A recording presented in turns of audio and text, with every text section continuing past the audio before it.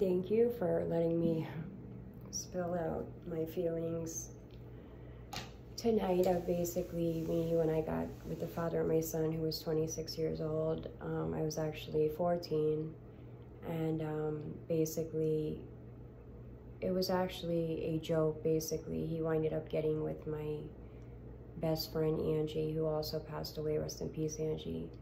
But I don't know, he was sleeping with a lot of young girls in the neighborhood, and he always wanted to get with me, but I never gave him the time or day. So she wanted me to play a joke on him. I did wind up playing a joke on him, and then he promised me he wasn't going to sleep with me, for me to just take off my underwear. I believed him, and hey, a man's a man. He winded up, you know, having sex with me, and at the time, you know, I, after that, wanted to be with him, so my grandmother came over and threatened him that she was going to put him in jail, and I begged her not to. So she told me if I was to go back to school that I could stay with him. He always told me that that he couldn't have kids, and I winded up getting pregnant. He could have kids, and he winded up beating the living shit out of me, put it that way.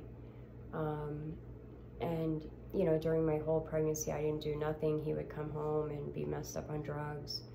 And, you know, I just wouldn't know what he was doing. And then after I had my son, I don't know, he was doing drugs, so I did them with him. And then 6 weeks after I had my son, I was dancing in a strip club at Porky's in Hialeah. And, you know, that was the end of my innocence right there. And